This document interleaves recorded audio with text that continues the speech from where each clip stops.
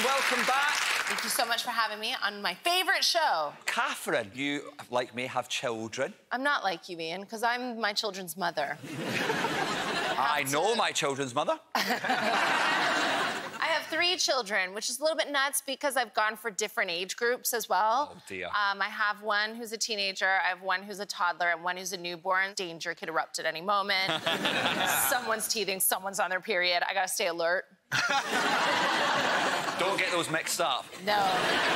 Rickie, you've got a fair few kids now, surely? I do. I've got 2 kids and I've got a bonus child. I've got a stepchild as well. 3, and how is that? How would you find managing it all? I'm just all about parent fails. I'm constantly having parent fails all day long. What sort of thing? Whenever my baby is passed to me by my partner, I instantly need to go to the toilet. I don't know why. I've noticed that when you become a parent, your partner's toilet breaks take fucking ages. Forever. Ages. My wife's like, can you hold the baby? I'm just going to the toilet. And she'll come back like 4 hours later. She's had her nails done. Look, Kempner also, by the way, recently became a father. Give him a round of applause.